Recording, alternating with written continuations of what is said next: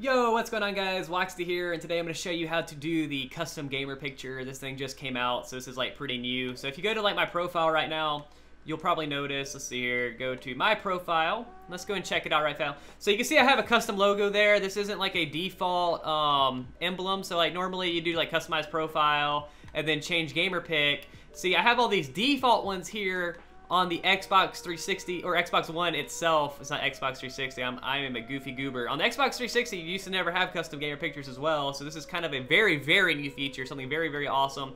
But unfortunately, you can't do it on the Xbox One console right now by itself. So let's go ahead and hop on over. Got to do this on a Windows 10 device, so Windows 10 laptop, Windows 10 desktop. And so I'm going to go ahead and just cut it right here. We're going to hop on over to the desktop, and I'll show you guys what you got to do to get a custom gamer picture. All right, once you're on your desktop, you're going to want to scroll down, and you're going to be looking for the store. You're going to click on the Windows menu, obviously, and you're looking for store.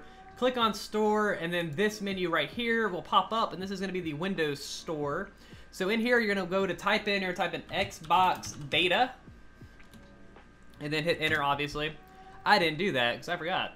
So once Xbox Beta is typed in, you should see an app in a second here. There it is, Xbox Beta. Mine says installed, yours will say install. Obviously, I've already installed it. I already have the custom gamer picture.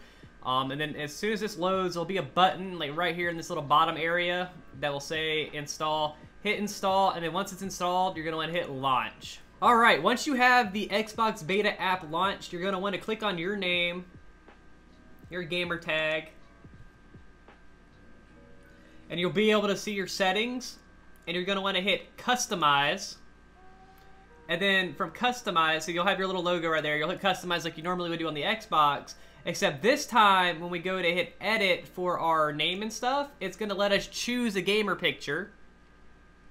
And that's going to be loading.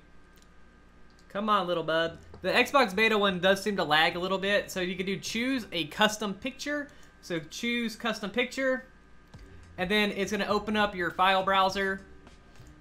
Something that I've already done. So there you go. It will open up your file browser. You'll be able to select your logo. I'm not going to go ahead and do this. Actually, I'll do it just so you guys can see it. So Untitled 1 is the one I want to use. And then it's going to load it into the Xbox Beta. And then it'll let you scale it for frame size. Mine looks fine already. I like the way it is. Hit next. And then you'll have to like agree. So they'll ask you, hey, it's going to have to be clean. Because Xbox is going to view these. So don't be posting anything that's offensive or anything like that. Hit upload. And you guys will be good to go. You'll have a custom gamer picture. It might take a few minutes or so for it to update, but it will show up right here. And then when you go back to your Xbox One, it will show up there as your custom gamer picture. This is hands down probably one of my favorite features on the Xbox. So I'm really, really excited that they brought this. But anyway, guys, I hope you guys enjoyed this little quick tutorial. I'll have some pictures below that you guys can use for the, they'll be the right scale. It has to be 5 by, or at least 500 by 500 pixels. But I'll have some below for you guys to be able to use. But anyway, guys, this will be the end of this video on how to change your gamer picture to have a custom one. Hope you guys enjoyed. Like, comment, subscribe, and all that nonsense. And I'll see you guys in the next video. I'm out. Peace.